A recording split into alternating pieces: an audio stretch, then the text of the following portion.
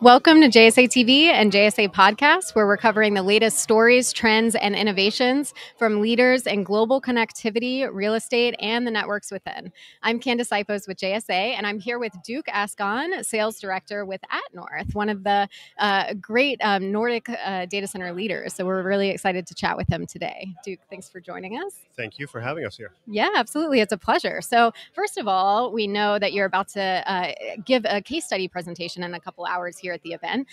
So we were hoping you could give us a bit of a preview. It's about kind of the intersection between sustainability and profitability. So if you could just chat through that a little bit with us. Well, yeah, we're going to hold a little case study here. What we're really looking at is long-term profitability and cost efficiency together.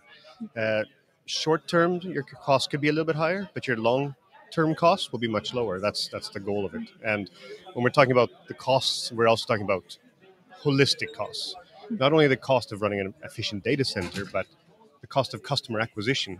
Because we're seeing that the consumer demand is for long-term solutions. Yeah. And you can't cut our future generations' costs. Yeah. It's an investment, what we're doing. Yeah, absolutely. I love that. So one line that really kind of stands out from that case study with BNP is that it proves that green means cost efficient, which is what you're chatting about. So, and atNorth is really able to achieve both, which is impressive. So could you tell us any more about that? Well, what we're seeing is that if we can work on the circular economics and ensure that we have a respectful use of our natural resources, human resources, and think about the future, not only our short-term gains, we've got a much better proposition to the market and appreciate it. And when we can quantify it, the customers can buy it. Yeah. Okay, love that. And in other recent news out of atNorth, the company recently acquired Gompute, which is very exciting. This had just happened at the end of August. So we were hoping that you could just give us a little bit of an update on that. I know several new hires came as part of that. And tell us what our audience can expect from atNorth over the next year or so. Well, atNorth, we're in a tremendous growth phase. Acquiring Gompute gives us more human resources in the HPC as a service part.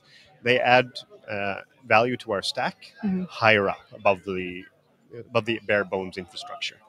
So we're really glad to have them on board, and we see some great value coming there. With the new hires, well, we've added some more talent to our human resource pool. As any company, it's about the people. So you have the right people that want to drive things, they can make things happen. That's where the magic is. And the company, well, I think keep an eye on us. We're going to be a power player in the Nordics. It's going to take us 2-3 years, but we've put all the puzzle pieces in place. So stay tuned for using our services. Yeah, absolutely. Hey, more human resources is always a good thing, right? Excellent. So great chatting with you. We'll see you around the conference, and good luck on your case study presentation here in a few hours. And to our audience, as always, happy networking. Thank you, Candace.